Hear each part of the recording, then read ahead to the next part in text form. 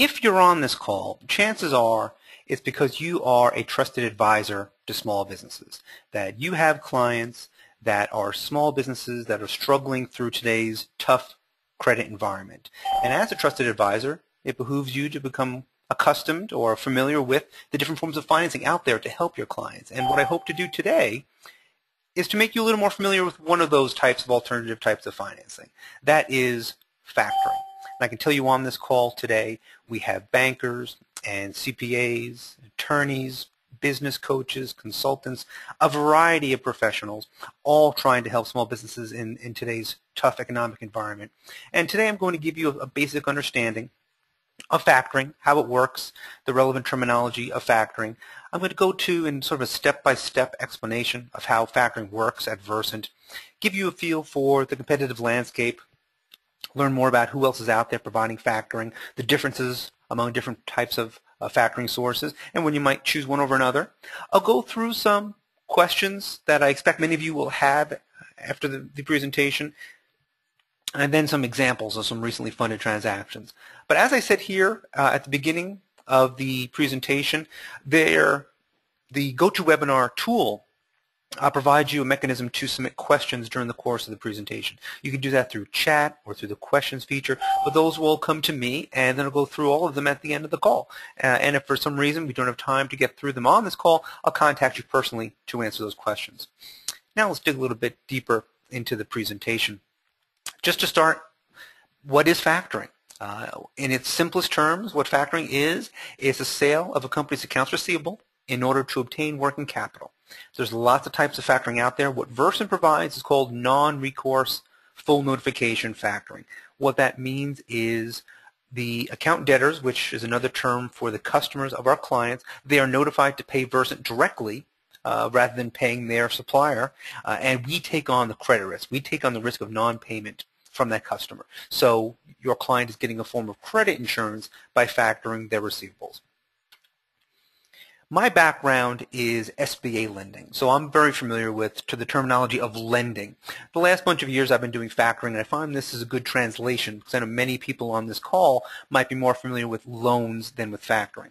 So sort of the comparable term to loan in the factoring world is a factoring facility. We don't talk about loan amounts because we're not making loans, we're buying assets, particularly the receivable. We talk about factoring volume. There's no lender. We have a factor or the purchaser of receivables. That's Versant funding in this case. Instead of a borrower, we have a client or the seller of receivables, which is usually your client that's coming to us for funding. There's instead of a note or loan agreement, we have a purchase and sale agreement, making it very clear that what we're doing is we're buying assets from our clients, we're buying accounts receivable from them. There's no interest rate, and that's a telltale sign that somebody talking about factoring maybe doesn't have a good handle on how it works. They start asking about interest rate. There's no interest rate because there's no loan. There's a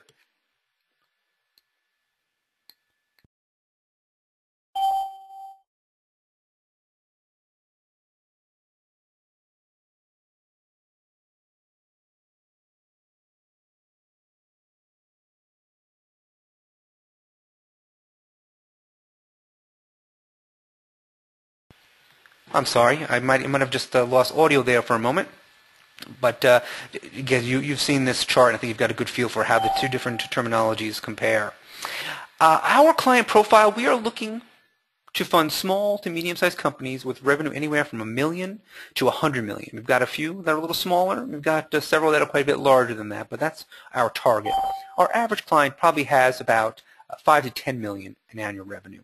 And what they all have in common is that these businesses crave liquidity. They need cash. They just can't wait the 30, 60, 90 days to get paid by their customers. And what we do is we provide them that quick cash. The day they issue an invoice, the day they complete a sale, we're providing them valuable cash against those receivables. If a client is coming to us for factoring, chances are they've been aced out of the traditional funding markets, and that can be for any number of reasons. It could be that it's a brand new company, doesn't have a track record yet, doesn't have a history that banks like to see before they lend to a company. Maybe they're just growing rapidly. That steep growth curve can spook a lot of banks. They're just not interested in working with a company that's growing too fast. Or maybe revenues are erratic. It's a seasonal business and revenues and profits go up and down. A lot of our clients, the reason they're not bankable is because they're in some form of distress. Revenues might be trending down. They might be experiencing losses. Maybe they're in the process of going through some major restructuring. It's not uncommon for our clients to currently be in workout with a bank. All of those things are okay. For whatever reason the client is unbankable, provided they've got good quality receivables, there's a great chance that we can help them. What's important to us is that our clients' customers be strong, and they are typically large corporations. Often they're municipalities or other government agencies. But just also to clarify that it's very easy for us to factor receivables due from household names with AAA rated credit. Those are easy. But there's plenty of companies out there that their credit is good enough for us to factor their receivables. So for example, if we've got a client and they're selling millions of dollars to Walmart every month, that's easy. We'll buy it all. But if you have a client that's selling maybe tens of thousands of dollars to a medium-sized company, that could be okay too. Now, we probably wouldn't factor millions from that medium-sized company, but it's all about the credit strength of the company being commensurate with our exposure to them. So there's lots and lots of companies out there whose receivables we would be very happy to factor. For us, we work with a wide variety of industries. So it's easier for us to tell you the few industries we don't work with, and those are medical and construction. But just about any other industry is fair game. And when I say medical, we won't factor receivables due to medical practices from insurance companies, Medicare, Medicaid, those type of receivables. We happily factor medical billing companies, medical equipment suppliers, medical staffing. It's just that those particular brand of receivables, insurance company, Medicare, Medicaid, we avoid. But that leaves a wide range of industries that we can factor. So in our portfolio, we have manufacturers, we have distributors, wholesalers, staffing. It really is a wide range. What they all have in common is good quality receivables. How we help is we provide our clients quick liquidity. We get them cash very rapidly. And it's not uncommon for us to go from you're introducing us to a client to 5 days later we're funding them. The reason we can move so quickly is we are not underwriting your client's business. We're looking at their receivables. Who are their customers? So with as little as a recent account receivable aging and a customer list, I can tell you within 24 hours whether or not it's a transaction that we can accommodate. Now, the biggest hurdle to us funding a transaction quickly is if there's an existing lien on the receivables, if there's existing financing in place. That doesn't mean that we necessarily can't help the client. It means we've got another step we have to go through. We have to get the cooperation of that existing lender. That might mean we have to pay them off in full, which that's the simplest way of going about it if the cash is there to do it. Or we have to get them to agree to subordinate or release their lien on those receivables. And we can sometimes do that through a partial pay down with ongoing scheduled payments thereafter, or some combination of pay down, release of collateral. But we've got a lot of experience in helping our clients work with their existing lender to try to get them to cooperate and release that lien so we can provide the client the liquidity they need, hopefully, to grow themselves out of a bank's workout department. In terms of how a business uses factoring funds, again, comparing it to my time as an SBA lender where we had to account for where every penny of loan proceeds was spent, with factoring it's completely up to the client how they want to use the proceeds. But what I have here is a list of common ways our clients use factoring proceeds. Sometimes to finance a project. It's very often to fund growth or take advantage of a supplier discount. We have some clients that are in bankruptcy and we provide debtor in possession financing. We've helped clients to acquire a business by turning the receivable portion of the purchase price into cash to help meet the buyer's price. But generally it's used to meet the ongoing working capital needs of the business, and it is used as a bridge, as a short-term gap that we help to fill. And what we like to think is we're bridging our clients to bankability, to where they are now, whether it be new, in distress, or rapidly growing, to a stabilized point where a bank is more interested in lending to them. Now I'm going to try to give you ideas to the flow of cash in a factoring transaction. Usually our client completes a sale. They either provide their service or deliver the product and invoice their customer. Usually that same day we receive the invoice and we verify it. We contact their customer and confirm that the invoice they provided us matches with what the customer received or was provided. Then we wire our client 75% of that invoice amount immediately. And now we get paid directly by the client's customer. When we receive payment, maybe it's 30 days, maybe it's 45, maybe it's 60 days later, we then forward our client what's called the rebate. That's the balance, that remaining 25% we didn't initially advance, and then take out our factoring fee. And on an average transaction, our factoring fee is anywhere from 2.5% to 3% of the invoice amount for every 30 days that invoice was outstanding. A little more specifically, it's 2.5% on average, 2.5% for the first 30 days, then 0.84% for each additional 10 days. So the longer that invoice is outstanding, the higher the fee will get. But we give our clients a lot of information, a lot of data on the performance of their receivables. So they'll know what's outstanding, how long it's been outstanding, so they get a feel for what that fee is going to be, and they've got some ability to control that. They can buy back a receivable. Let's say they've invoiced a customer, we factor that invoice, and now there's a dispute that they're working through. The client might want to buy back that invoice to avoid that fee accruing and getting higher and higher on that invoice that's in dispute. But what a lot of our clients tell us is when they initially come to us, they worry, well, if I start factoring my receivables, I'm going to start to lose control. I'm not going to know what's going on with them. I'm going to lose my connection to my receivable. But once they're with us for a while, they realize, well, they actually have more information now than they did before they factored. The information we provide in the form of this online system, the service in terms of our being much more on top of their receivables than they usually are, usually provides improved performance and increased information on how their receivables are doing. And then receivables is a constant flow of cash between Versant and our client. That's what I try to illustrate here in this diagram, is that some clients, as often as every day, they're providing us new invoices. We're issuing new advances of 75%. We're getting paid by their customers, so we're giving our clients that rebate. Usually every week we provide a rebate to them. So it's a constant flow of cash. And one of the advantages of factoring over a asset-based line of credit or a more traditional bank facility term loan is that the more the client needs, the more they can use us. The greater their sales, the more we'll factor, as long as they keep selling to good quality company. So as the business grows, this facility just grows automatically with them. It's not like, okay, 6 months from now the revenues have doubled and they need to ask for an increase and extension. No, as long as they keep selling to good quality companies, we just grow right along with them. And that's our hope, is to help them grow to a point where they can pay us off with a bank facility. Next, I'd like to give you a little feel for what else is out there in the factoring universe. There's a couple of main categories of factors out there. Largest category, we call category 1 here, is lots and lots of little factors. These are typically companies that are not very well capitalized.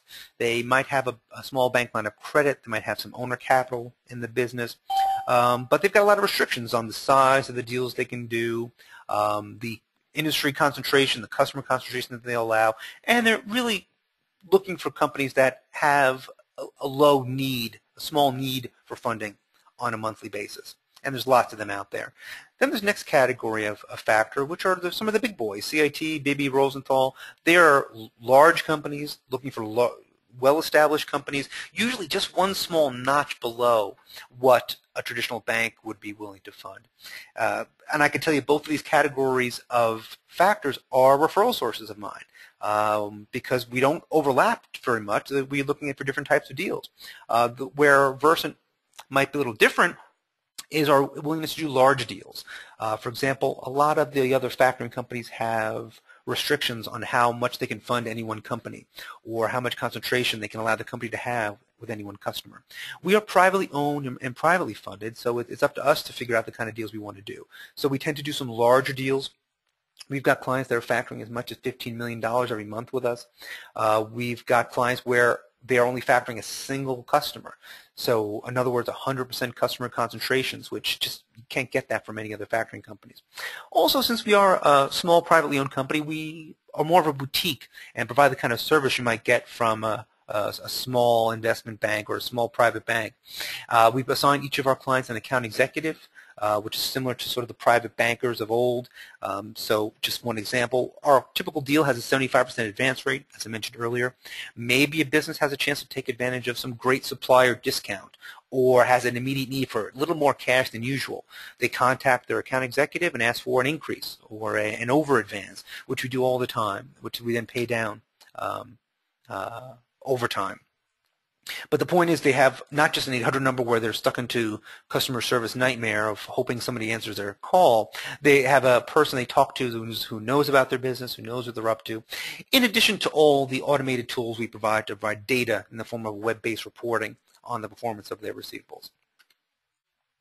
Next, I just want to go through a few questions I expect many of you may already have about Versant. Basic requirements for factoring. Well, that a business sells something, whether it be a good or a service, to good quality customers. We can do business in all 50 states. We've got clients all over the place. We just want to see that a company is based in the U.S. and sells to U.S. companies. We've made a few exceptions where we have funded some businesses that are based abroad or selling to foreign companies, but that's not our specialty. Our specialty is working with U.S. companies who sell to U.S. companies. Does Versant require certified financial statements in the application process? Answer, no. We don't need to see financials. We don't need to see tax returns or personal credit or personal financial information. For us, it's all about the receivables. So it's all about the customers. So we're not going to look at that information. What's important to us is who are the customers. The next question is, does a company have to be profitable to qualify for factoring? And again, the answer is no. Some of our clients are brand new. They don't have a track record yet. They're not yet profitable. But with our funding, hopefully we can help them get there at some point.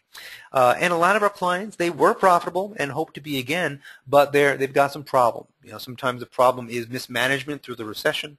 Sometimes the problem is the industry has changed very quickly out from under them, and they're working to line things up again. In many cases, just the recession just changed the game on a lot of these companies, and they're working to get themselves back in shape. But right now, they're not profitable, and that's okay with us as long as they've got those good quality receivables that we can factor. Next question is, how long does the closing process take? Well, as I referenced earlier, speed is what we're all about, and it's not uncommon for us to go from introduction to funding a week later. Again, the most common delay will be, honestly, often it's the client just being slow to sign documents and getting them back to us, or the other is that existing bank lien that I mentioned. If it's out there, we've got another hurdle we need to get over with some hopefully a little persistence and some cooperation, we can get there, but that's the most common reason a deal is delayed is a lien. From companies in which industries will Versant purchase accounts receivable? Well, as I referenced earlier, most industries are eligible. We stay away from medical practices and construction, and I know some specialists in those industries, so if anybody on this call is looking for that type of connection, I'd be happy to put you in touch with someone, but we do everything else. We've got manufacturers, distributors, wholesalers, staffing, consulting, software. Again, as long as they've got good quality companies, we're not too concerned about what they sell. Is there a minimum volume of receivables which a client must commit to factor in order to qualify? In most cases, we look for companies that can factor at least $100,000 per month. We've been known to do some a little smaller if we think there's an opportunity for that business to grow and go beyond $100,000. But we're not in the business of doing real small deals. And again, I've got people I could connect you with if anybody in this call is looking for someone there. Next question, does Versant require personal guarantees? The answer is no. It's one of the great advantages of our program is that we do not require personal guarantees. The reason is we're not looking for the owners of the company for repayment. We are looking for their customers to make payments. So as long as we're comfortable in the credit of their customers, we're not looking for personal guarantees.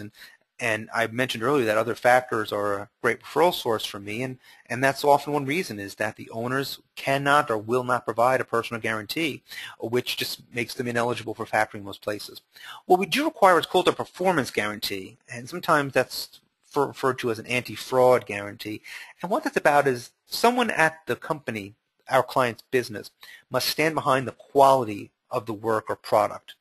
And what that means is, let's say we factor or purchase a receivable and the company doesn't pay. Well, if they don't pay because they can't, they're out of business, that's our loss. If they don't pay because they refuse, because the product was defective or the service provider was not what they requested, that's still our client's responsibility. So that's the performance guarantee. They guarantee that they've performed the service, provided the product that was provided for in those invoices. Who qualifies for factoring? Well, we've got a wide range of companies that qualify, including those that are in distress, so negative net worth, losing money. We do provide what's called debtor in possession financing, DIP financing, for companies that are currently in bankruptcy. And we do see sometimes that a company might be currently with the bank, but the bank is willing to release some collateral in order to give the client a little extra working capital to hopefully get them out from their problems, and we can work with those all the time. It's common for us to work with companies that are currently in workout with their bank. Next question, can a company with little or no credit history qualify for factoring? And yes, we have had clients where we factored the first invoice they ever issued. So brand new startup, no history at all. And honestly, we had a couple clients where what little history there was not positive. The owners had a history of a couple of failed businesses in the past, so they were really unbankable. But what they had going for them was some good companies, some good customers, some good receivables. So what we hope to do is help them reestablish a track record so to a point where they can reprove themselves and qualify for bank financing down the road. Must the client's customers always know when a company is seeking financing through factoring? The answer is yes. The reason we're able to get our clients money so quickly with so little review of their financial condition is because we're relying so strongly on their receivables and getting paid by their customers. So it's important to us that those customers pay us directly. Now, as this next question poses, will a company seeking factoring be viewed negatively by its customers? And while all of our clients are worried about this, and it's wise to do that. You should worry what your customers think of you. It's not the negative, it's not the red flag that many of our clients expect it to be, particularly if our clients are selling to good quality big companies. Those big companies, they are paying factors already. They've got hundreds, in many cases, thousands of suppliers who are getting paid through a factor. And often it's nothing more than a switch being flipped in an AP system, and now checks are cut to a new location. Often our clients' main contacts at their customers aren't even aware of this change, so it's so routine. And also, we are still in a very tight credit environment, and while companies don't really brag about and talk about how they're getting funding to factoring, many are. And the fact that they're needing to tell their customers that they've got financing and it's through a factor is not a negative. It's often viewed positively in that now their customers know, okay, they've got the capital they need, they've got the funding they need to continue to service us as an account. So it's very common that our clients worry about this. In the end, it's not the issue they expect. And a common way we help to overcome this objection is once we've had a conversation, once we've reviewed the receivables, we figure out, okay, this is a viable deal that we think we can do, we let them talk to some of our existing clients, clients that came into us maybe a year or more ago with the same worries, the same concerns about what is this going to do to my customer relationships. And then by using us, they realize that it's just not an issue. It's not impacting their relationships in a negative way. So we let them hear it directly from our own clients. Came to us with the same concerns they had so that they can help put their mind at ease. This next is an illustration I like to show that gives people the idea of how factoring can actually improve profitability. Because we talked about how factoring is going to cost about 2.5% per month. So some people wonder, oh my God, that's outrageous. You know, that's so much money. How can I afford to pay that much? Well, it's all about what you're comparing us to. And often our clients, if they could qualify for a cheap bank line of credit, they would do that, and they should if they can get all the funding they need from a bank. But if we can help them complete more sales than they could before using us, it can make a lot of sense. And here in this example, we show that, okay, revenues go from 100 to 200,000 by factoring. The cost of goods sold and the gross profit remain constant through factoring, as do their variable costs as a percentage of sales. But now add in the cost of factoring in the after factoring example. So in this case, the factoring was going to cost them $10,000 additionally. But because revenue were able to increase, in this case they were able to double. Now that might be a bit extreme, but it shows that a profit went from 5,000 to 20,000. And this is certainly, these are very round numbers. This is not a perfect real life example, but it can show you that if revenues can go up, you can do incremental sales by factoring. Paying a factoring fee can make a lot of sense. And what we hope our clients can do by using us is grow, bring on new customers, increase sales, get stabilized, and then pass off with cheaper financing down the road. Maintain those sales, and then you take out the cost of factoring, replace it with a smaller number in the cost of the bank financing, and net profit just goes up even that much more. But we'll provide that bridge to help them take on the new customers, increase sales, and eventually really increase the profitability. Next, I'd like to cite a few examples. I think these can be a great way to help visualize when a client would be a good referral to Versant. This first one is a consumer electronics manufacturer. This was a long-standing business. I think it was probably close to 20 years. And they sold sort of a lower-end tablets, e-readers, MP3 players, that sort of electronic. And they had some great customers, selling to mainstream retailers. But then they had a problem. They had a large shipment of a defective product go out to one of those retailers. But they did the right thing. They took it all back, refurbished it, and eventually resold it. But it cost them a lot of money to do that. In addition, it violated their bank covenant because of their high return rate. And the bank was not willing to renegotiate. They froze their line. So they needed financing as soon as they could, as soon as possible, to meet their working capital needs. And no other banks would consider it because of the size. This was a substantial transaction. Also, the industry spooked a lot of the other factors because what factoring companies worry about in the world of electronics is they worry about a return, which happened here. So a defective product goes out and it comes back and there are repercussions. But we were willing to jump in, and we were ready to fund in the time frame that they required. Next example is a commercial printer, sort of an old line business. They were still holding on while a lot of other printers are falling off, just going out of business. This one held on. Their little niche was they would print statements for cell phone customers. So while lots and lots of people are getting their cell phone bills electronically, there's still literally tens of millions who get a paper copy every month, and this company helps to print a lot of those. The issue here was this company was recently acquired. The buyer purchased it using a large portion of seller financing, and the seller was sort of getting her nose into this business, was contacting customers, contacting suppliers, was really being a nudge, and they had to get out from under her. So what they did was they did a sale leaseback of some of the printing equipment to raise some capital. They factored a big chunk of the receivables to raise some cash to pay her off and get her out of the business. So that one was a little bit unusual for us, but still in the end, this company couldn't get bank financing. They were able to get out from under their problems by factoring their receivables. The next example is a software provider, and this company did security software, and their issue was they were very focused on a merger. They put all of their resources for the better part of a year into making a merger happen, and the merger was with a complementary technology, and they expected that this was really going to take them to the next level. But in the meantime, they neglected the core operation of the business. Financials suffered, new product development suffered, customer relationships suffered, revenues started ticking down, and then the merger didn't go through. They were no longer bankable. They had some slow-paying receivables due to some pretty good entities, some hospitals, from municipalities. So these were good quality customers, but they were paying slowly. Other factors shied away because of the nature of the industry being software. A lot of factors are uncomfortable with software. We were able to get there, and this company is actually been our client of ours for about a year now, and is looking much better than when they started with us.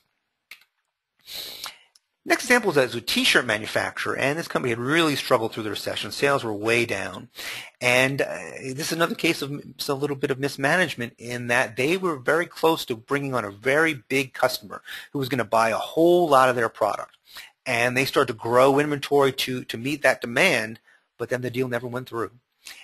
So they were now out of covenant on their bank loan. They had much too much inventory. Thankfully for them, it's fairly generic, mostly blank T-shirts. They thought they could sell them eventually, but it was going to take some time, and the bank was not going to cooperate. They were not going to be patient through that process, so they froze their line. They needed an alternative source. They were able to get a large principal reduction from the bank because the bank really wanted to get rid of them, but this was a tough deal not only for a bank but for other factors because the financial conditions of the business was really, really weak, and there was going to be a high customer concentration, but we were able to get there through an intercreditor agreement. We were talking about partnering with an inventory lender on this deal, and we were again going to be ready to meet their funding needs. So that's the bulk of my prepared presentation. As I said, I asked you to submit any questions you might have through the features of GoToWebinar. So let me if you can bear with me a moment as I check to see what questions we might have.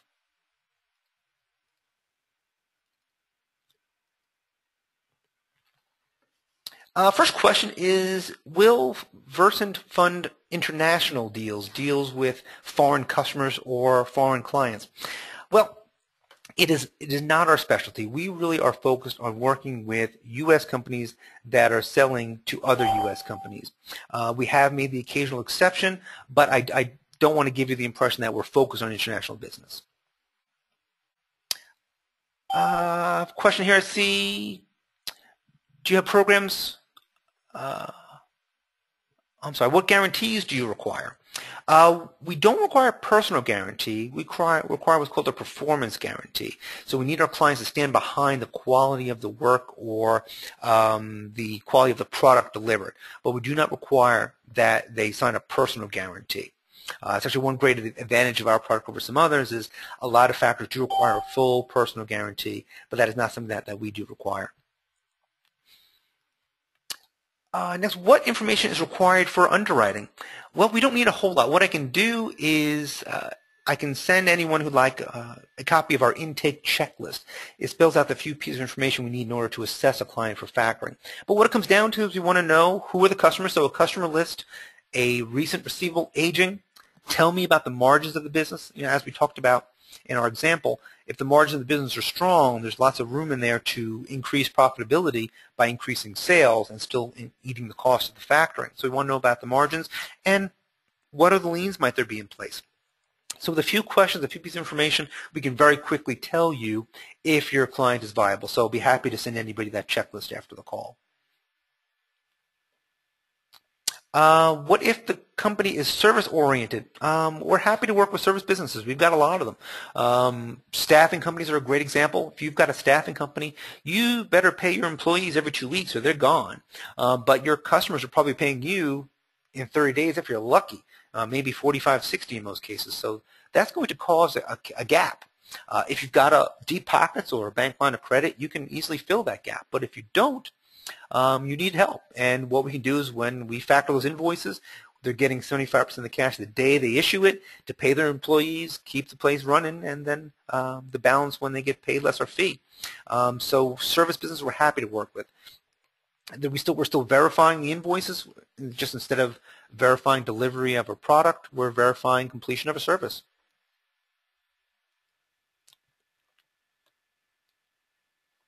Do you offer purchase order or PO financing? To a limited extent. We really are focused on factoring. Factoring is really what we do, but in some cases we can offer PO financing, and the way we do that is we issue a letter of credit that would be payable to a client supplier once the product is in the hands of the end customer. So this works in cases where there's a third-party manufacturer. So your client is quote-unquote manufacturing a product, but it's really being produced in China. And we put up a letter of credit that allows that Chinese manufacturer to produce it without getting paid up front. I often get calls from people looking for what they call PO financing, looking for me to give them cash now against a PO, and that's not available because just a lot can go wrong from the time you get a PO to the time you deliver a product. So that limited PO financing we offer is when there's a third-party manufacturer who will do work with an LC instead of cash. And then the way we pay off the LC is by factoring the resulting receivable when the product is in the hands of the end customer. So PO financing in those very limited cases, I'm happy to talk to anyone with greater interest after the call. Next question, do you consider in-transit inventory as part of the inventory collateral or only what's on hand? We don't fund against inventory. We are strictly a factoring company, so we factor receivables associated with delivered product or completed service. So we do not finance inventory. I often will work with inventory finance companies if inventory is a big part of a client's assets and they need that extra cash to meet their needs. So I'm happy to talk with you about connecting you with a source if necessary. Next, what are common reasons for a decline of a factoring transaction? Well, the biggest one is just the quality of their customers.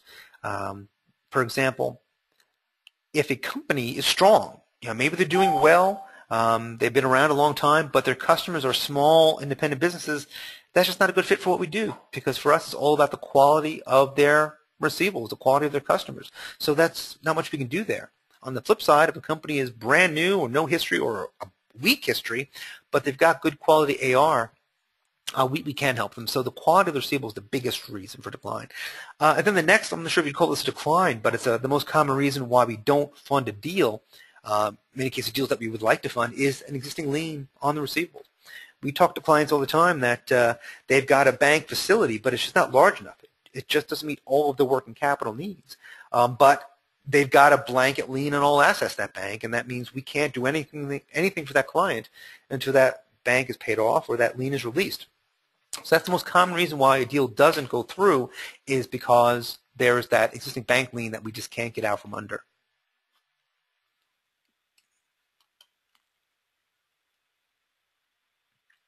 Do you have programs for brokers? And absolutely, a lot of our business comes to us from brokers. We've got a referral program. We pay referral fees to brokers when appropriate. So I'm happy to talk to anybody who wants to learn more about our broker program. Because of the nature of our business, we do not market this business directly to customers. We market all to their advisors, and among them are brokers. So we're happy to work with brokers.